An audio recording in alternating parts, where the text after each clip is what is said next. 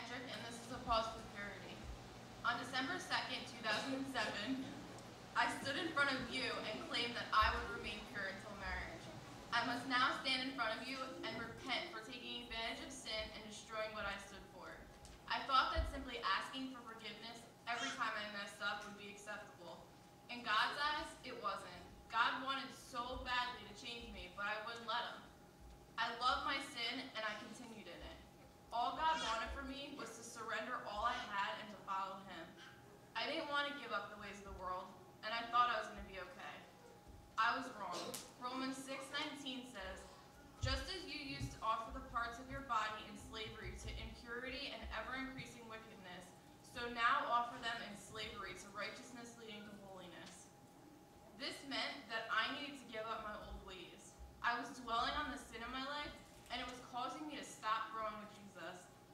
After repenting to others, I recommitted my life and pure walk with God shortly after we all stood up in front of church to state our purity. When Joey asked me to do pause for purity, I was like, well, I really don't know what to talk about because I'm already being physically pure. I realized that sexual purity isn't all that pause for purity was about. In Pastor Bob's Wild at Heart seminar, he talked about a woman's role in a relationship and the godly approach to love, dating, and marriage. He told us that we need to stay locked in the tower, hide the key, and wait for Prince Charming that we deserve. Too many girls lower their standards, and I did this.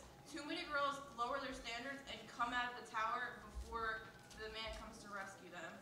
I lowered my standards, and I lived in a sinful relationship. This was not the plan that God had for me. So instead, I'm destroying the key and not giving the opportunity to come down and use it.